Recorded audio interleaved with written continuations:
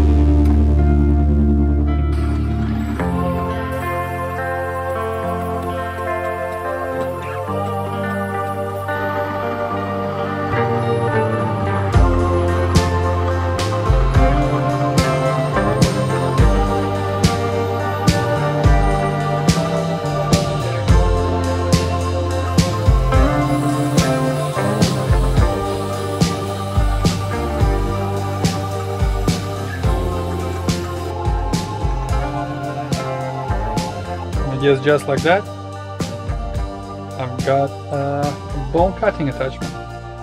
It's a simplified design. I've seen quite a few of them done before. It's very easy. I would say it's definitely a beginner sort of project. All is a plate at the bottom that you attach to your cross slide. I don't know the names. And then you have the turning thingy bob, and as you've seen, I put a little bearing in there so it's nice and smooth. And yeah, just a tool holder in there, and it's all adjustable so it can go back and forth, so I can make different diameter cuts. And on plastic, on Derlin, I think it worked brilliantly. Here we are. That's a new shifter knob for one of my Facebook friends. So yeah, thank you guys for watching. I hope you found it interesting. It's a slightly different format I'm trying, less talking. And yeah, if you liked it, leave me a comment. Let me know what you think of it, and maybe I can improve for my future videos. Don't forget to like this video, obviously, and subscribe. And I'll see you in the next one. Bye.